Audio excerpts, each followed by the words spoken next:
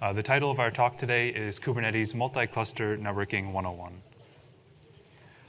I'm Niranjan. I'm a software engineer at Microsoft on the AKS traffic team working on managed Istio.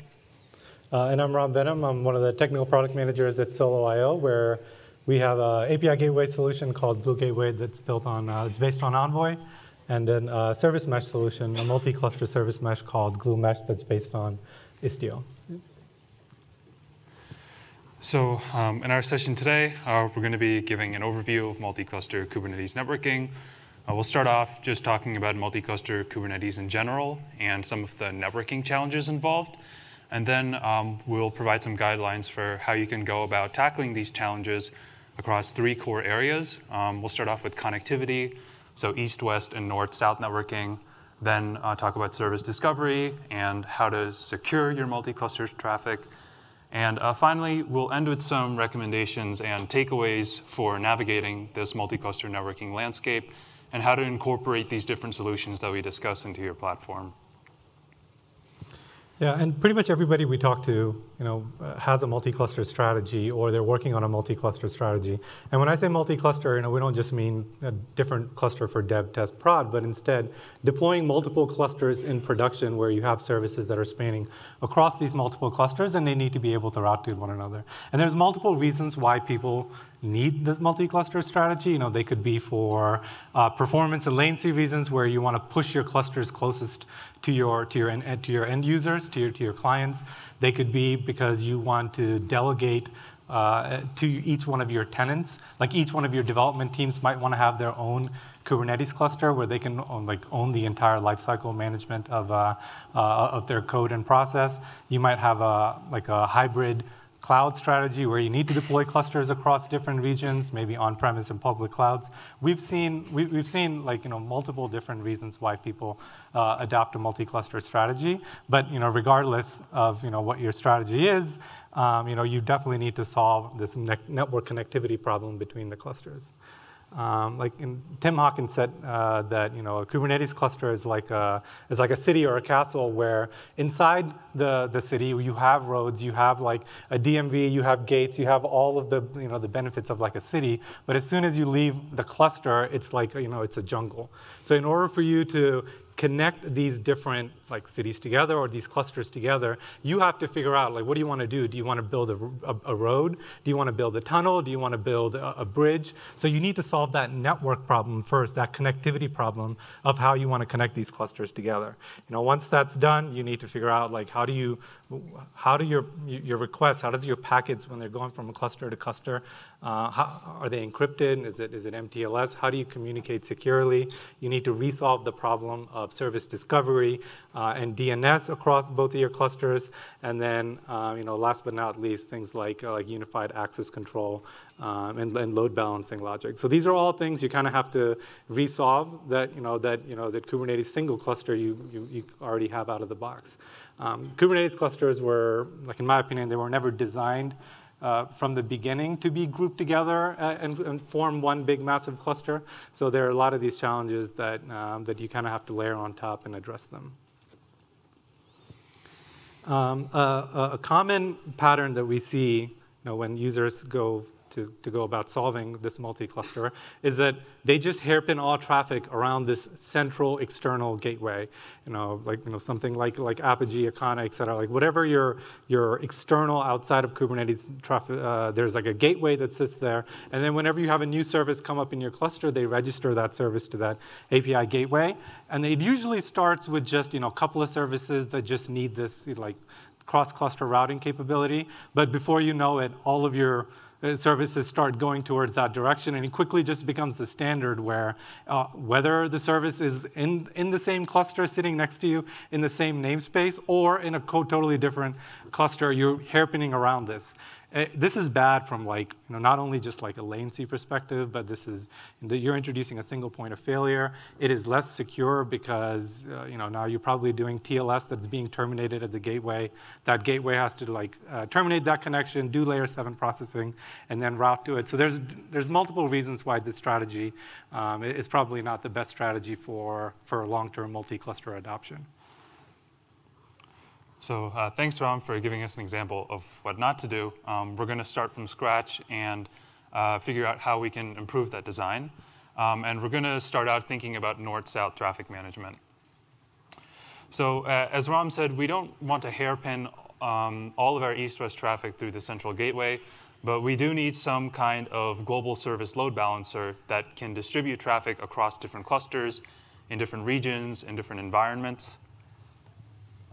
So one approach for global load balancing is an IP-based approach with Anycast. So if you're not familiar with Anycast, it is basically a routing method that allows a bunch of different edge proxies to share the same IP address.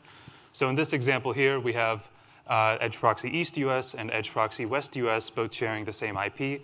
And the Anycast router is going to forward the incoming client request to one of these data centers, one of these edge proxies, usually based on some criteria like proximity to the client. And then our edge proxy is going to route it to our ingress gateway that we have per cluster. Depending on the specific implementation that you use, for instance, with some cloud providers, you might not even need that ingress gateway per cluster anymore, or it could be a private ingress gateway, because the edge proxy can just route to your backend application directly, or the multi-cluster gateway can route to it directly. The other method for global load balancing is a DNS-based approach. So in this example, we're using external DNS. External DNS is a tool that automates the provisioning of DNS records and allows you to expose Kubernetes services through a public DNS server. An external DNS can also integrate with DNS servers like Azure DNS, AWS Route 53, and it can provide functionalities like weighted routing or geolocality-based routing.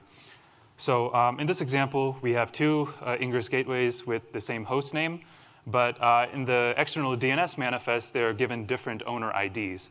And what the DNS server is doing is that it is handling the geolocality-based routing. So it is forwarding the request either to, it is resolving the appropriate IP address, either in East US or West US, depending on the originating client request. In terms of which approach you go with, like the Anycast approach in the previous slide or this one, it depends on what your cloud provider offers, but the DNS-based approach seems to be a bit more common. So we figured out how to do global load balancing. Now we need to solve the east-west communication problem. So let's say you have two clusters. How do you enable connectivity to get traffic from one cluster to another? And what if these clusters are in different networks? And by the way, when we're talking about networks here, we're referring to the virtual networks that the VMs of the worker nodes of our Kubernetes cluster are part of. Or maybe if you're running bare metal, these would be physical machines.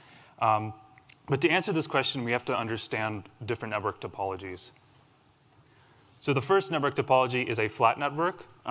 So you could deploy two clusters into the same network, or you could use some kind of peering feature to establish direct connectivity between the different networks. So your pods can communicate directly with one another without any kind of gateway or any kind of NAT.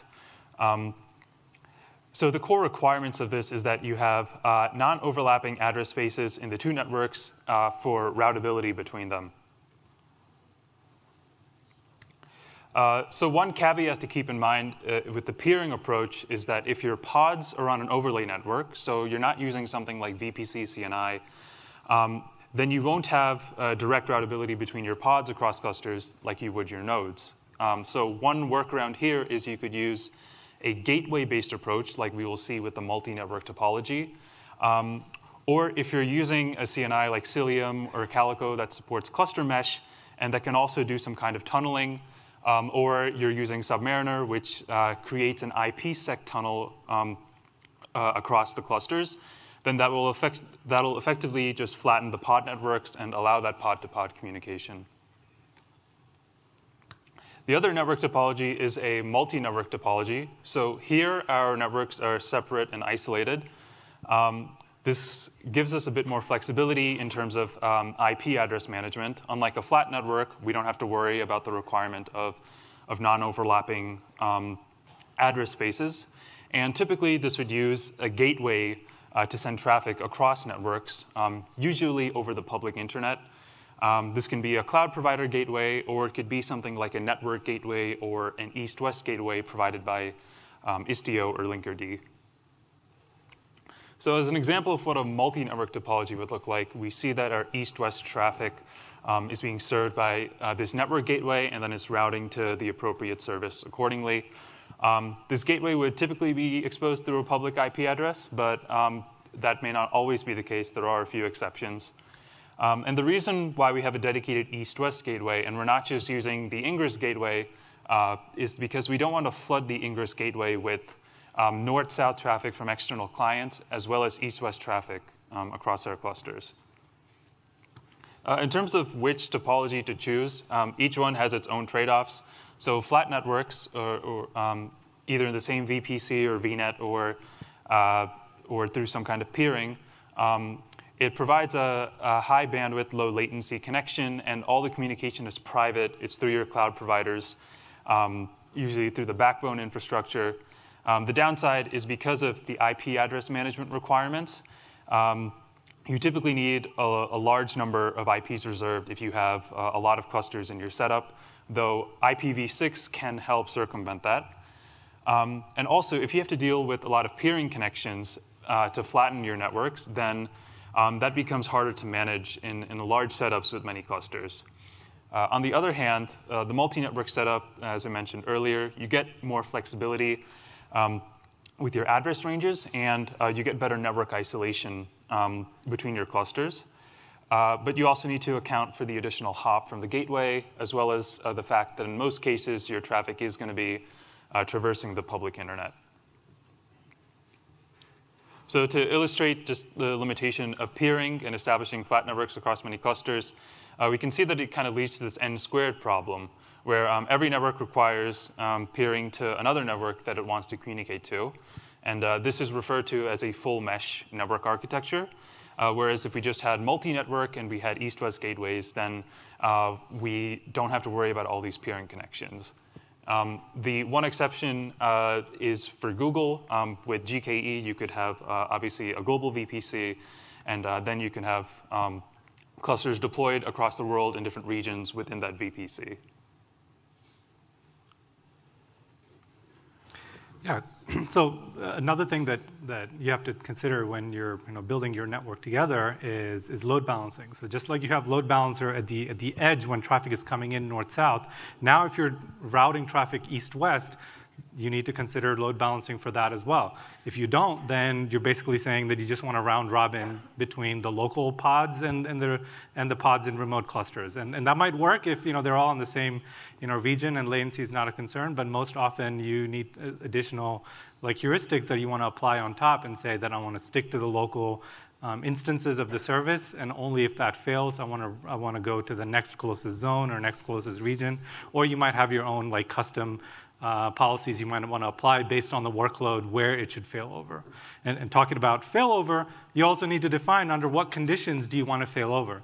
Just because you get a 500 from one of the pods doesn't mean that you should immediately fail over to the US West pod instead of the local one, right? So you might need to define, okay, if it fails 10 times in a 5-second period, then I'm going to take that endpoint out of my load balancing pool and fail over.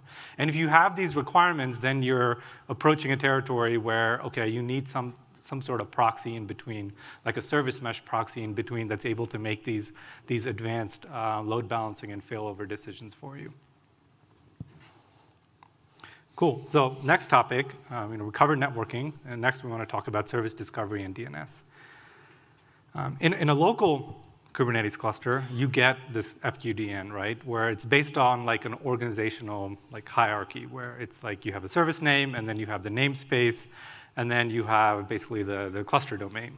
But when you want to go multi-cluster, the same topology the same FQDN doesn't quite always make sense. You might want to do, the service here is orders, right? So you might want to do orders.uswest.mycompany.com to refer to a set of clusters that are in US West.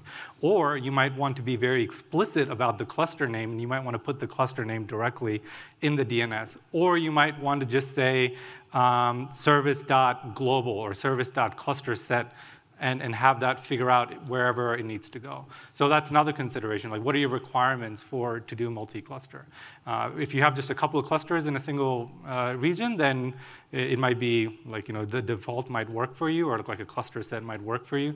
But if you have like 50 clusters or 100 clusters around the world, then your applications might need more custom DNS logic. And the reason why we bring up all these things to consider is because there's different service mesh implementations and CNI-based implementations that give you different levels of functionality. So when you're evaluating them, you need to consider these factors. A lot of solutions, a lot of those service mesh or CNI-based multi-cluster solutions build on this concept of a namespace sameness. So these like set of assumptions that it can make to make this DNS and service discovery and service registry population easier. And namespace sameness basically just means that if you have a multi-cluster environment and you have two namespaces, or you have a namespace that's named the same across two clusters, then just assume that they're the same thing, meaning they're under the same like administrative domain. And then that assumption gives you certain additional capabilities that the tool can provide you. For example, if the first one, the front-end workload is in two namespaces that are called the same thing. So maybe you want to just group them together automatically, and it should be part of the same load balancing pool. The second example, two different services, catalog and orders, they're on the same namespace. So maybe like that means that the export and import, like they should be able to talk to one another by default. So you can take the endpoints of one and automatically populate them in the other cluster and have that both from like an authorization perspective, but also service discovery perspective. And then the last namespace, it's the database is under a namespace called like DB East and DB West. And that means treat them as they're not the same thing. Like this database needs affinity to that cluster. Do not group them and start load balancing between them. So using namespace sameness, a lot of tools make some assumptions and give you good load balancing capabilities. Yeah, we've just listed like some of the different implementations you can use for multi-cluster. We recognize that there's more. We're going to use these as more of like a generalization to show you some of the different patterns and how they go about implementing them. For the sake of this being a 101 class, this is going to oversimplify some of these concepts, but just like learn the patterns, but not the very specific details that we might kind of gloss over. So service meshes and CNIs, right? When you group together multiple clusters, they need to know what are the pod IPs that back a particular service in all of the different clusters. A typical way they go about doing this, like Istio multi-primary, multi-network is a common Istio multi-cluster pattern. The way it goes about doing this is that in every cluster, that control plane, that Istio control plane, or that Cilium control plane will reach out to the Kubernetes API servers in the other clusters, and it will get that service discovery information. And as well as that service discovery information is not just the service name, but all the pods that back it, the health of it, et cetera. So as you can imagine, this works for like a few clusters, but as your clusters start growing, having every control plane talk to the Kubernetes API server of all the other control planes to get this information, quickly grows out of hand. So there's definitely solutions to that problem, like an external control plane that is doing these things, and like the product that I work on, Glue Mesh, is one such example that orchestrates things like that. Even for like an east-west gateway case where they're not on a flat network, this is a multi-network case where there's an east-west gateway that backs every single or that fronts every single cluster. The control plane would still need to reach out to the other clusters, get that east-west gateway IP address, get the services that back that, and then populate it in the local service registry. As far as DNS, we talked about building custom DNS names, depending on what your organizations need to be able to route to the correct destinations. Service meshes like Istio has what's called the smart DNS proxy inside of it. So it's a DNS proxy, meaning that you can create a custom DNS entry And that DNS entry, you can use it to back the remote cluster east-west gateway IP address.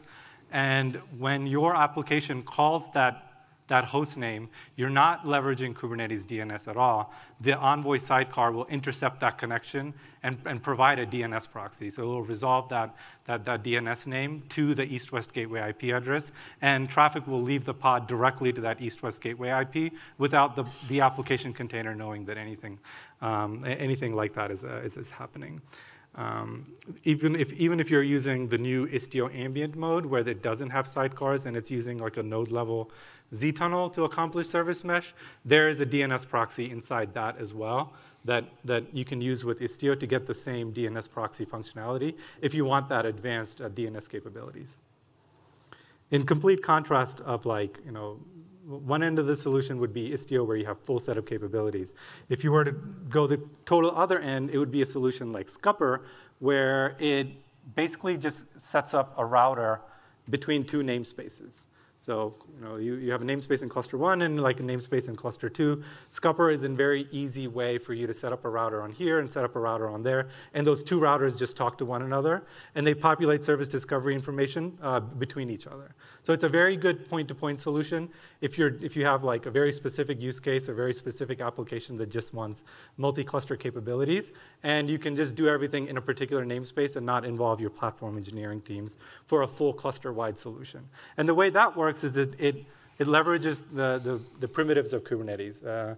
Whenever, in this example, if you expose workload B, if you expose service B globally, then Scupper will create a service on the other cluster, on the cluster east, and then it will just back the router for that service. So now whenever somebody calls that service, the traffic will actually go to the router, the Scupper router on that US East cluster, and it will do MTLS connection to the Scupper router on the destination cluster, and then it will route back to the originating destination. So the implementations that Ram was just discussing, those typically have their own APIs to handle the service discovery and cross-cluster load balancing. But there is a Kubernetes native API called the Multi-Cluster Services API by SIG Multi-Cluster that's been gaining a lot of traction recently. So the core concepts of MCS include a cluster set.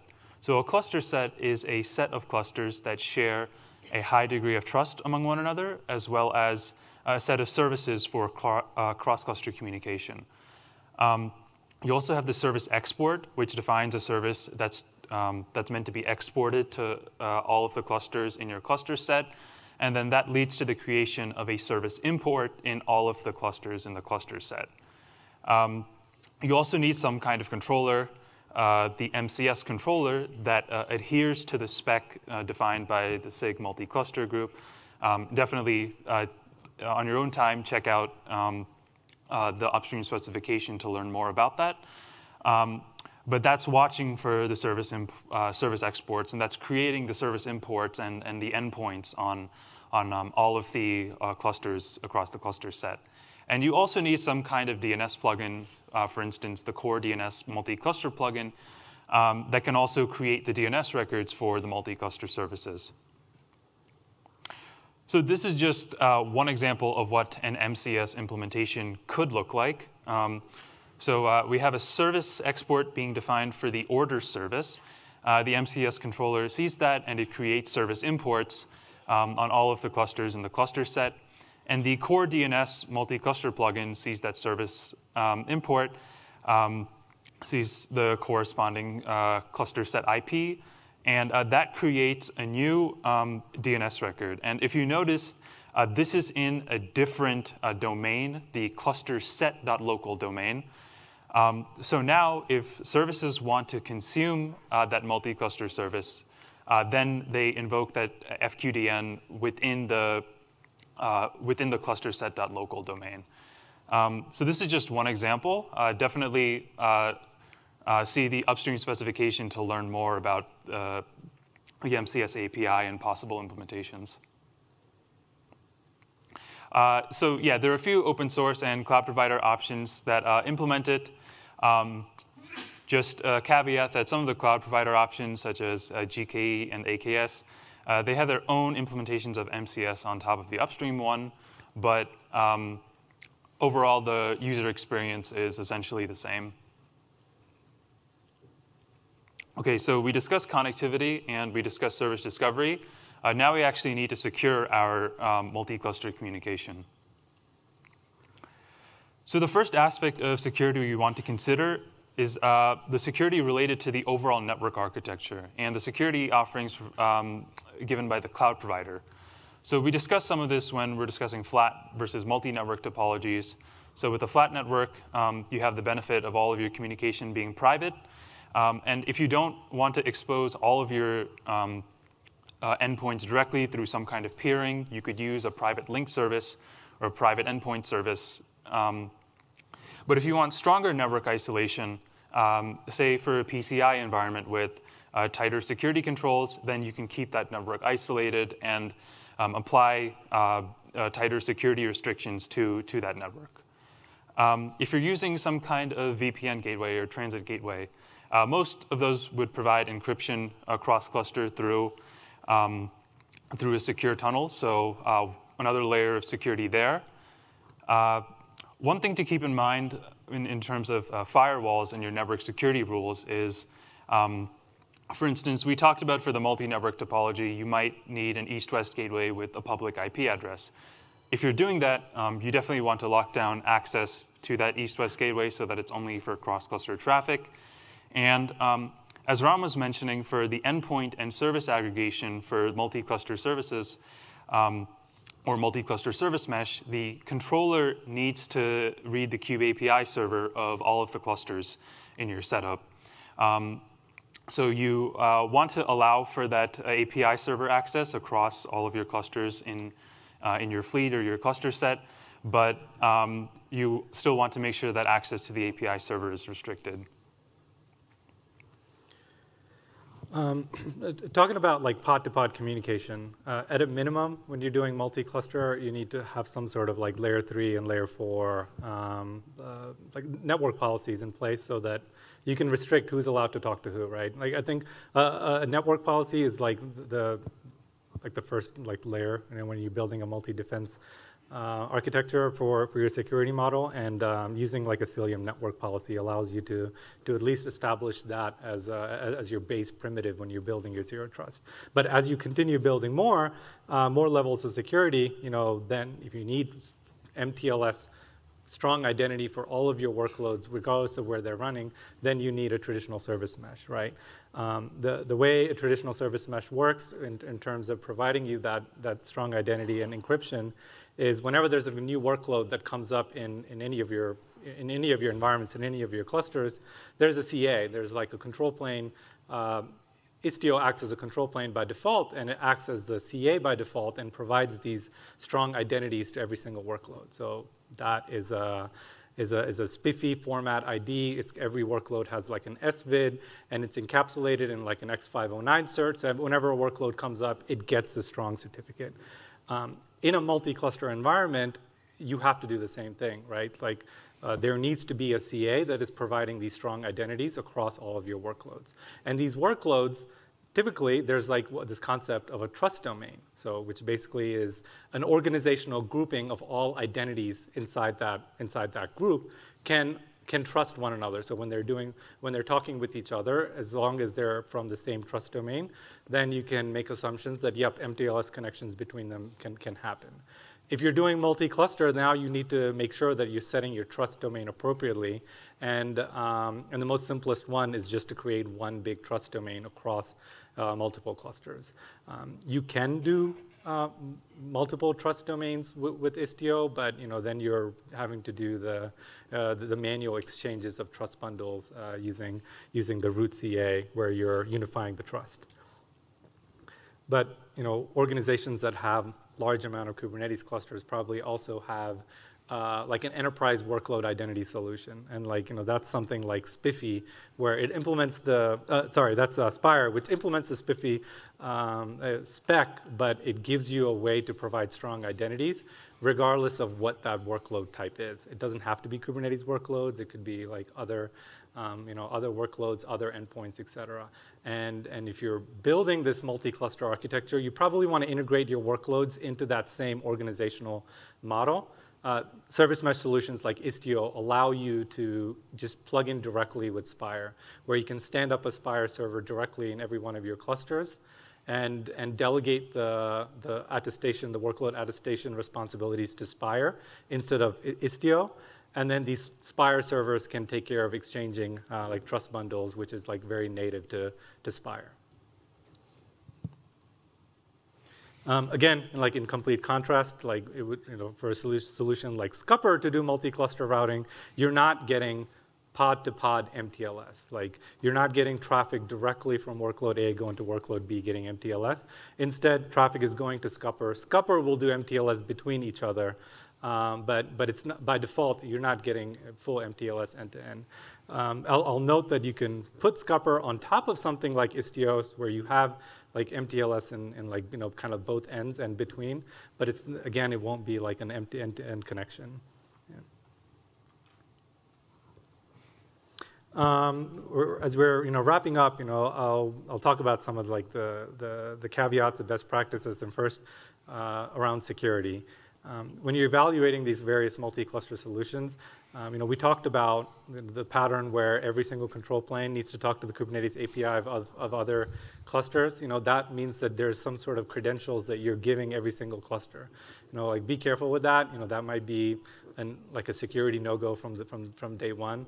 To be able to provide Kube API access to other clusters, even if it's just read-only. That's something that a security team might not even allow from the beginning. Selective service exposure. Don't federate all services to all clusters. Like, even if that's, the tooling might allow you to do that by default, that's pretty dangerous to do and it can have unintended consequences. Be very selective about what services you want to expose and consume in other clusters, both from a scale and a security perspective. Do the layered security model. Use the CNI network policies to enforce like layer 3, layer 4, what IPs are allowed to talk to which east-west gateway, like what IP range is allowed to talk to what east-west gateway, and then also leverage a service mesh on top, so you're getting strong identity in MTLS, where you can lay down Istio authorization policies, where you can finally define who is allowed to talk to what. And take that zero trust posture and apply those policies. And then last but not least, if you're building a multi-cluster solution, you probably want a unified way to control your access policies, like some central place where it's the source of truth, where you define who's allowed to talk to what and under what conditions, and have some tool or some tooling convert that to lower level policies that get distributed to each one of the clusters. Don't hand that responsibility off to your development teams to enforce. If you're doing a multi-cluster solution, you need to take the platform engineering approach.